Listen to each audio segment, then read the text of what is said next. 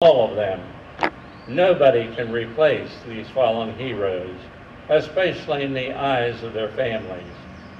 But we can offer shoulders to cry on and assurances that their loved ones' sacrifice will not be forgotten. Maybe we can contribute in ways such as handling a car repair, babysitting, or mowing a Gold Star family's lawn. We cannot bring back the departed, but we can honor their sacrifice by caring for those whom they love the most.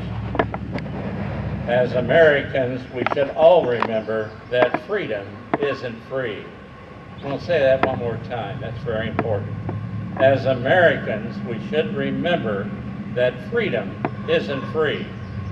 It is only possible because our fallen heroes have paid a high price, a price paid which enables us to have ceremonies and observances like this in communities across our great country. Major Brent Taylor called on us to be unified.